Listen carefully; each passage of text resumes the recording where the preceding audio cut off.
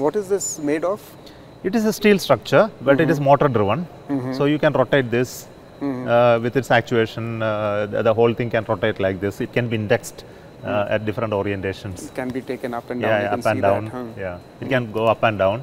It can also rotate. This also can rotate, right? Yeah.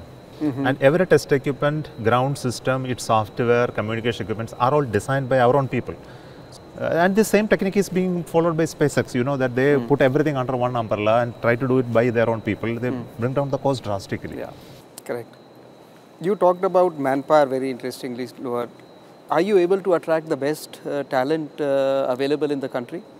It's a very big question. If you say, are you getting the best talent? The answer is no. In fact, I'll tell you one example of such a recruitment. We recently, one of our team for in-situ recruitment went to one of the IIT. I won't name that IIT. And they were presenting to them the career opportunities in IIT, the pre-recruitment presentation. And after that career type of work, etc., they presented the salary structure, pay structure of the Isro system. And students who are sitting there, they saw the last pay of the highest pay that you can ever get in Isro. When they saw that, that's it. And just after the presentation, 60% of the people sitting in the hall just walked out.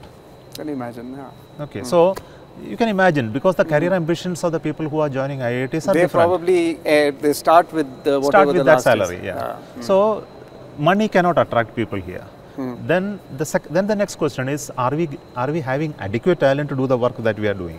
The answer is yes. Yes. Tell me, after the successes, repeated successes that we have seen, have people from outside written to you, we want to get involved now, Indians? Yes, yes, so many of them who are very successful outside. Very successful people, senior people are writing to us that we want to contribute to space in some way or the other. In India? Yeah, they are always telling. But the opportunity for such engagements are not like the US or Europe. No? Here we have to be an employer. Our terms of contracts are governmental rules. No?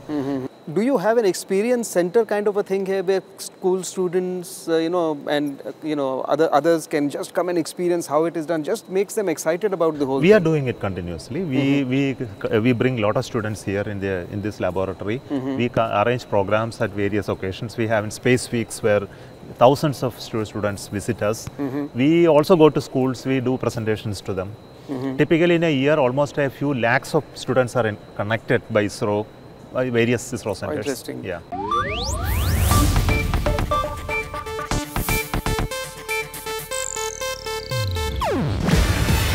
ಇದು Asianet News Network ಪ್ರಸ್ತುತಿ.